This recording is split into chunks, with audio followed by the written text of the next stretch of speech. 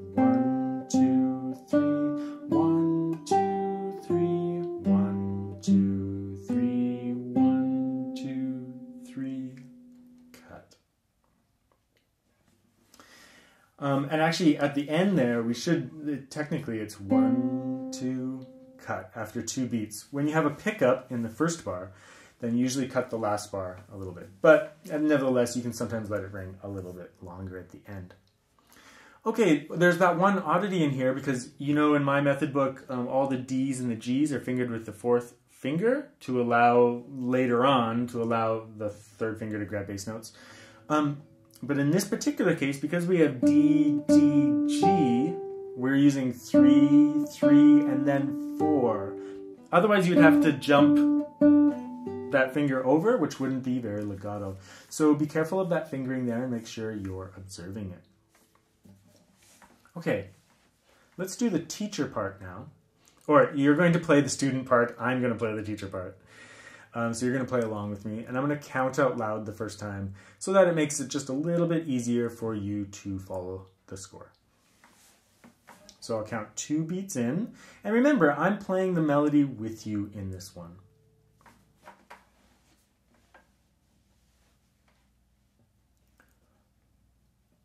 1, 2, 3. 1, 2, 3. 1, 2, 3. 1, 2, 3. 1, 2, 3. 1, 2,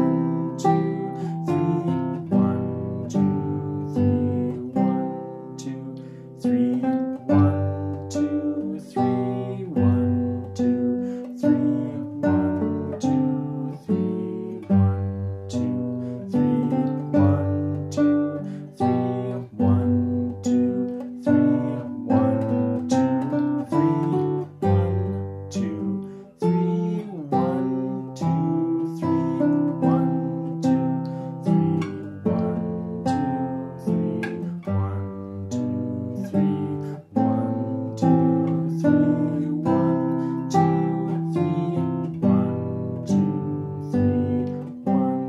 2, 3.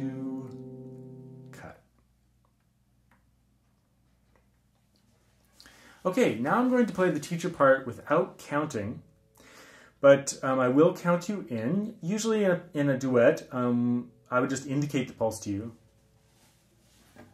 And then we would just do it through visual cues, but because this is a beginner method book, I will count you in to make sure that we're following the same tempo. This is a little bit longer of a duet. It's very helpful in this particular case since I'm playing the melody with you. But one thing I'll say is that I will be cueing the beginnings of phrases and things like that in the beginning of bars.